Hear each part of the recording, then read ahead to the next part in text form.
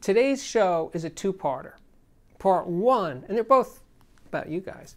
Part one is a question: where do you see yourself on the audiophile journey in 2033? In 10 years from now, where will you be? And part two of today's show is more of your systems, another 5 or 6 or 7 more audiophiliac viewer systems. But we'll start with this prediction of where you're going. Now, some of you might be saying, I'm going to be in exactly the same place. I'm going to be in the same home. My system's going to be exactly the same, and I'm not changing because everything is exactly the way I want it right now. And if that's you, congratulations, you win the prize. Satisfied audiophiles. Yeah, I like that. But I have a feeling that most people out there in YouTube land are looking at their screen saying, no, I want to change. I want it to get better. And then my follow-up question is, to you guys, is what does better mean to you? What is better? Because you have to know, this is a Herb Reichert observation, you have to know what you're looking for in order to find it. If you just say, I want something better, you're just going to be stumbling around in the dark. You need to be more specific. In other words, if you say, well, I want a system that has much better bass. I want better bass definition, better bass impact. I want to feel the room shake.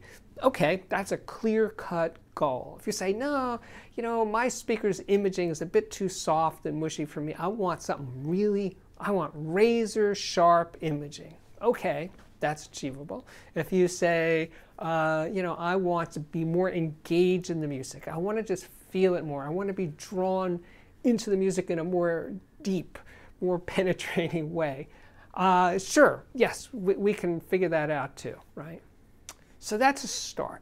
And then the other thing is, when you talk about these predictions over the long term, I'd say, well, what is the means to get there? That is, are you going to be changing your speakers? Because speakers make a bigger change in the sound of a system than anything else. So, well, of course, changing your room. Yes, if you plan on, I'm getting ahead of myself here.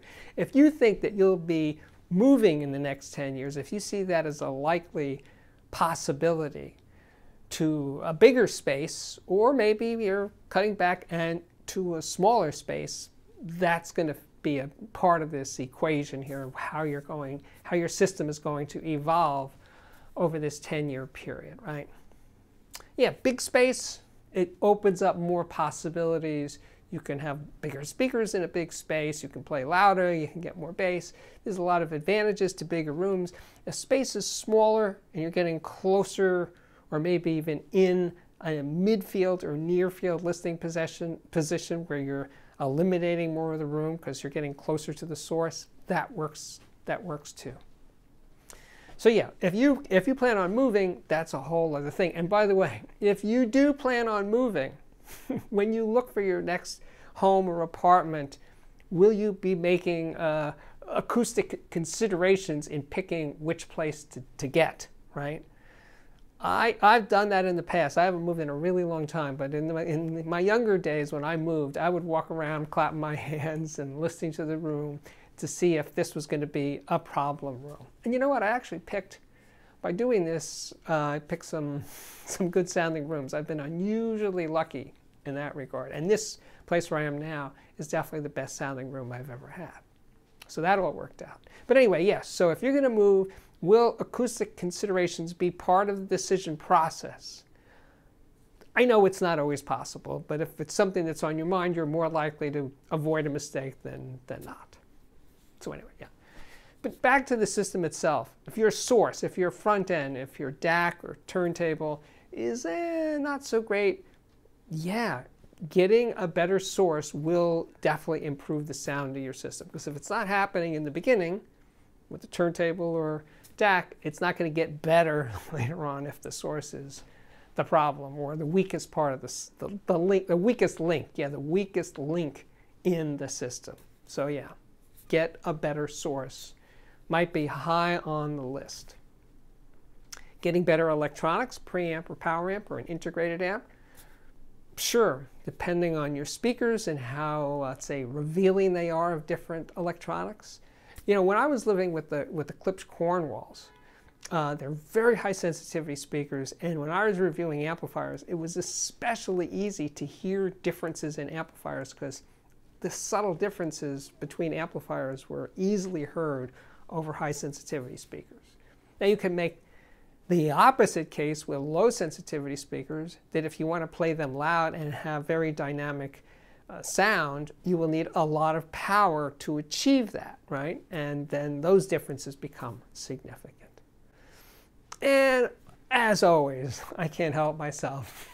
Speaker placement in your existing space, and of course in wherever you move, is always going to be part of the equation. How far you can pull them out into the room, where along the wall, this wall or that wall. It's all part of the, I was going to say, fun. It's all part of the mix of how you craft and fine-tune your sound. Because hopefully, over your journey as an audiophile, whether you've been in for 2 years or 20 years or 40 years, hopefully you've learned a lot just by listening to so much audio over your life that you're getting, it makes more sense to you how to get the results that you want. So yeah, let's just say experience counts.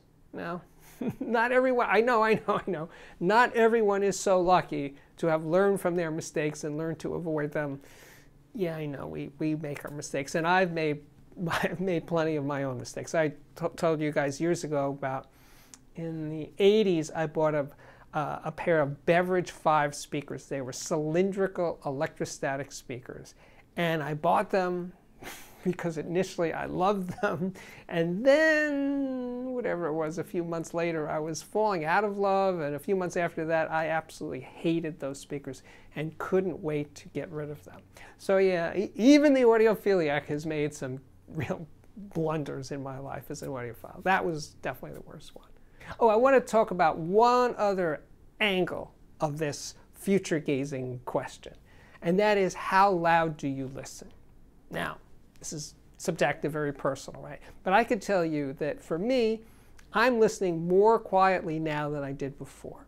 So in my own private listening time, meaning not reviewing time, I would say for me, loud would be 80, 82 dB peaks. Rarely louder than that.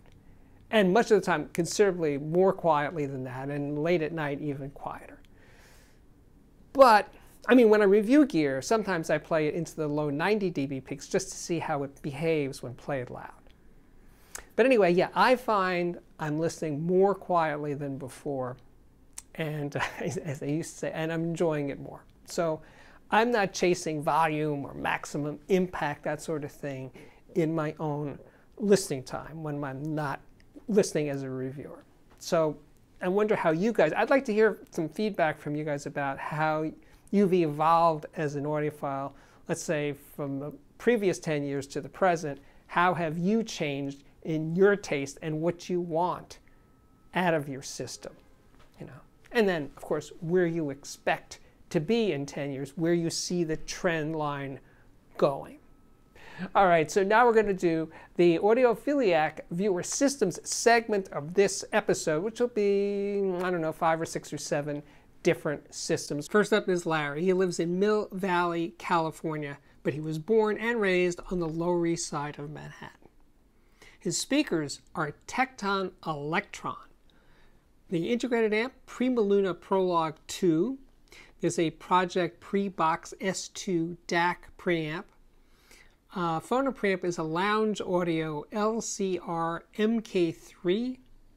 SACD player, Yamaha S1000. Turntable, Marantz TT15 with a clear audio Virtuoso Ebony cartridge.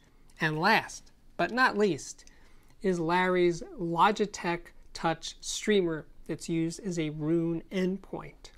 Santiago sent in this gorgeous picture. He's from Argentina, but he's living in Canada now. His speakers are Spatial Audio M3 Turbo S streamer, Blue Sound Node 2i, DAC, Chord, Cutest, and the integrated amp is a Kinky Studio EX M1 with upgraded staccato op amps.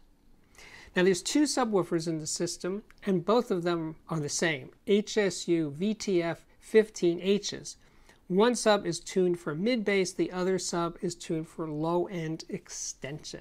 Then there's some room treatment in there, all DIY on the front wall, absorption panels in the corners and behind the listening position. Dejan is from Slovenia. His speakers are 1997 Wilson Cubs. Amplifier, Aeon Spark 3. Sub is a T0 from REL. The turntable is an Avid Ingenium. I think I got that right. And the cartridge is an Audio-Technica OC9 III moving coil. DIY streamer is based on a Raspberry device. Shemek lives in Northern Ireland. He likes Hitachi.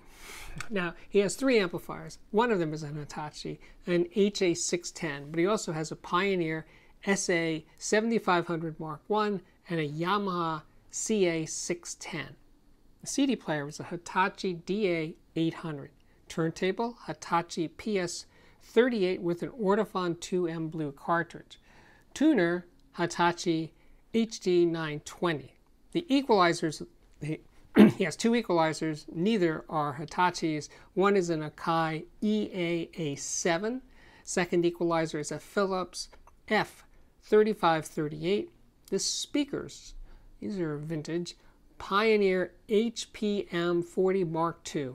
Brin system has some B&W speakers, 804D4, B&W 700S3 HTM7, that's the center channel speaker. Surround speakers are B&W 702S2s. Subwoofer SVS 2000. Height channels SVS Prime Elevation. Now those aren't pictured. His AVR receiver is a Marantz SR8015. And for two channel, a Macintosh MC312. Stefan is a Dutchman living in Switzerland. He has an Accuphase E5000 integrated amp driving B&W 803D4 speakers. Digital front end is a Narendra N100H feeding a hollow spring May KTE DAC. His record spinner is a Riga P8 with an Ampheta 2 cartridge and a Riga Aria phono stage. Simon's cat, Ziggy, is a 3-year-old Maine Coon. Her favorite music is anything quiet so she can sleep. The speakers are ProAc DB3s, REL T7X sub, Yamaha AS1200 amplifier, and then there's a vintage Technics 1210 turntable, Blue Sound Note streamer, and a Chord Mojo 2 DAC. Jim is from Long Island, New York. He has a VPI Classic 2 turntable with a JMW 10.5-inch tone arm and a Dynavector 20X2 moving coil cartridge. The phono stage is an Art Audio vinyl reference designed and manufactured by K&K Audio. Line stage, Rogue RP7 with new old stock tubes. Power amps are Conrad Johnson Premier 12 monoblocks. And then he has a summer amp, keep cool, with an NAD M23. The digital end of the system features an Emotiva ERC3 used as a transport. The DAC is an Orlec Vega. The speakers are DIY 3-ways with a 12-inch woofer, 5-inch carbon composite mid-range, and an aluminum magnesium dome tweeter. The subs are by GR Research. They're H-frame dual 12s with rhythmic amplifiers. Matthew is finishing up this parade of amazing audio with his DIY open baffle speakers that feature a Lysong 15-inch full-range driver. There's also a REL sub and a Prima Luna Prologue 1 integrated amp. Hidden away in the cabinet, Denafreps Aries DAC, Ship Loki EQ, Blue Sound Note 2i streamer, and a DIY phono tube preamp. Thanks so much, Matthew. And thanks to everybody who sent in pictures for the Audiophiliac Viewer Systems of the Day, which is an ongoing part of my show here. All right, we are back. My name is Steve Guttenberg, and I am the Audiophiliac, and I'm happy that you're here. Thank you for watching. If you enjoy the channel, please consider contributing to my Patreon. The address is on the screen right now. You can join for a couple of bucks a month, up to $50 or even $100 a month.